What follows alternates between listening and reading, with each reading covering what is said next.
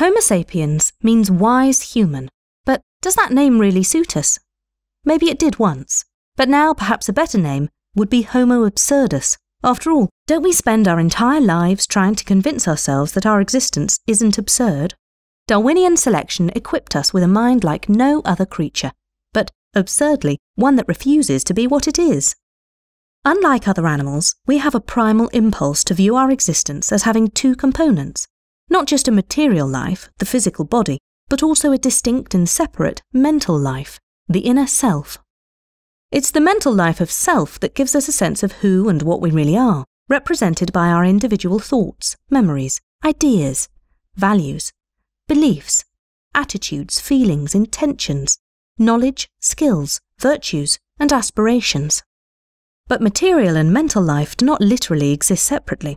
Mental life is just one of the remarkable things that the physical brain generates using the energy and materials of physics and chemistry.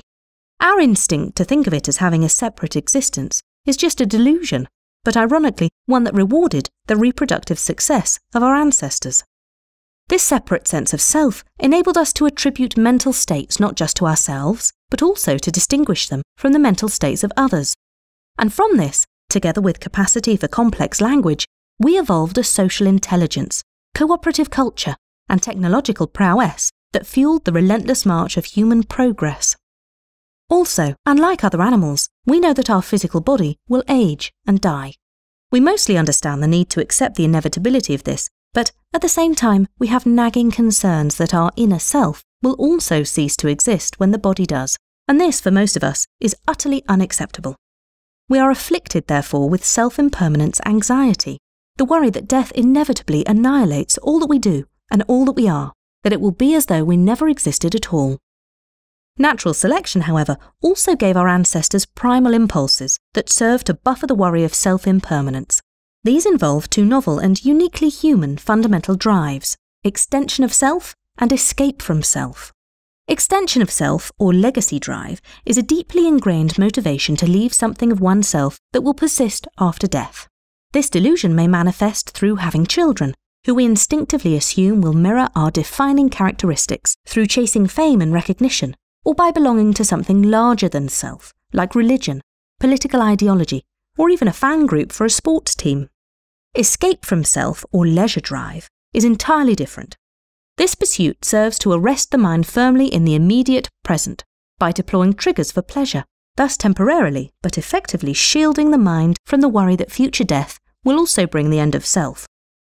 Many of our cultural norms exist purely to satisfy our intrinsic striving for these delusions and distractions.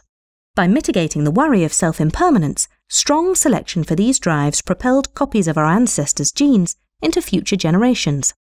The problem is that self-impermanence anxiety has always lurked stubbornly beneath the surface, and so natural selection for ever stronger drives, to work harder and play harder, has ramped up in momentum like a runaway train. And the consequences are dire. There are too many people using too much stuff and we are trashing the planet. Our modern civilization is now on the brink of global collapse. Biodiversity is being decimated. We're losing species 1,000 times faster than the historical rate of extinction. Climate change and land degradation threaten the livelihoods of billions of people. And our evolved psychology is breeding an escalation of human despair, with increasing incidences of anxiety disorders, depression, and suicide. It has become more and more difficult for cultural products and institutions to keep up with and satisfy an ever-increasing demand for newer and more effective anxiety-buffering delusions and distractions. What can we do to halt the path of destruction and misery that our species has embarked upon? We must find ways to design a humanistic project of civilization, grounded in a cultural evolution that espouses confidence that our existence need not be absurd. We can do this by embracing, with empathy, our uniquely human need to buffer self-impermanence anxiety, but achieving this with domains for legacy and leisure that respect and protect the ecosystem of our planet.